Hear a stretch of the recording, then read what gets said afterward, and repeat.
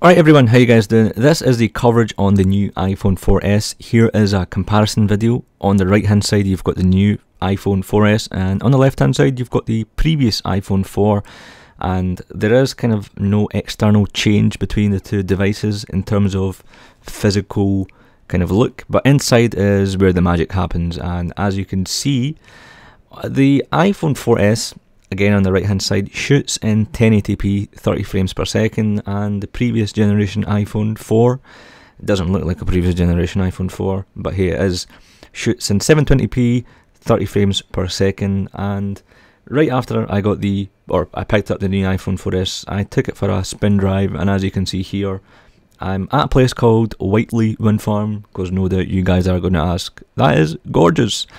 Indeed it is. This is the Europe's largest wind farm, and I thought I would come here, do a wee drive by.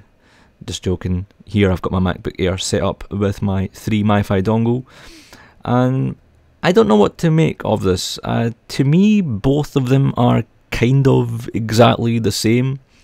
I guess the magic really does happen is when you kind of fully blow it up to 1080p, but I can't honestly see a difference, and maybe I'm missing something, you know, maybe it's just me.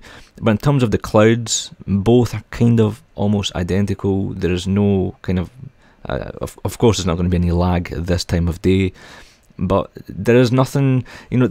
iPhone 4S boasts great pictures, you know, it's got a better sensor, it's 33% faster in terms of taking snaps, and I commend Apple in doing that, and it's got more light coming through the sensor as well, so that makes it much more easier. But in terms of the video, yeah, take for what you will. Here it is in my MacBook Air. It is literally about to fly off the bonnet of my car. It is going to be in the air, the MacBook Air.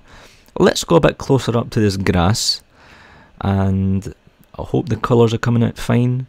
I think the iPhone 4S is, well, nope, and both are identical now in terms of colour grade. Oops, the left hand side has gone a bit more white balanced, and both of them are now. Litter a can of Iron Brew. Put your litter up, son, next time you drop something or once you finish the can. But there you go, let's move on to the front facing camera test. And guys, this is a similar test, apart from the fact that this is the front facing camera. That is correct. Again, on the right hand side we have the iPhone 4S, and on the left hand side we have the previous generation iPhone 4. This is the part where I thought Apple could have really done better. A killer for me would have been, in terms of the next generation iPhone, which happens to be the 4S, is the front facing camera. I think that would have been a killer feature for me, and I'm not too sure why it's flashing. I think it's because of the wind, or my fingers were kind of going over the camera and I was shaking a little bit. But again, similar. For some reason the clouds on the 4 are showing up better. Do you guys agree? What do you think? Do you think the front facing camera on the 4, is that better, or is the 4S better? Both are VGA cameras, nothing's been done to the 4S camera, which is a bit disappointing. And there we go guys, let's give you a ground shot. I think the 4S has a better white balance on this shot here, but it is giving me these flashes for some reason. I don't know what on earth is going on. I'm pretty sure it wasn't like this when I was shooting the video. So here's what the iPhone 4S looks like when fully blown up in a video. Wow, that looks absolutely gorgeous, and I can kind of see why, you know, the rear facing camera is better in the 4S in terms of video. I think it looks pretty neat, pretty sweet. Let's, for comparison, add on the iPhone 4 on the screen and see how well it compares. Okay, so putting them side to side, or side by side, they look almost identical. Maybe it's just me. Maybe when they're fully blown up, that's when you can really tell. But as of this point, I can't really seem to notice a difference. Perhaps the 4S is a little bit better in white balance, just a tiny wee bit.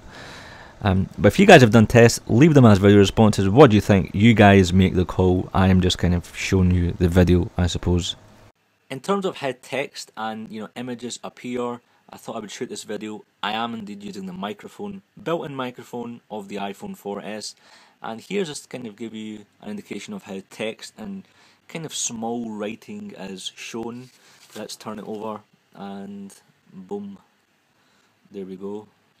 Let's give this a try as well, one of my favourite gadgets, And let's see how the tiny writing appears, eh? There we go. And the lighting is pretty decent in this room. The warning signs. Here's what it's like in low light condition. There are no lights on apart from kind of light coming in here, but you know, the room is dark, the lights are indeed switched on. Here's my MacBook Air just doing some editing, as you can see. And boom, let's see. Stuff lying on my desk is a mess. And you can just a bit make the dwarf out on the 4S. Yes, can we? Hopefully the video's telling this, Captain McTavish, Soap McTavish, but it's Captain McTavish for you, son. The iPod or the iPad box is lying there.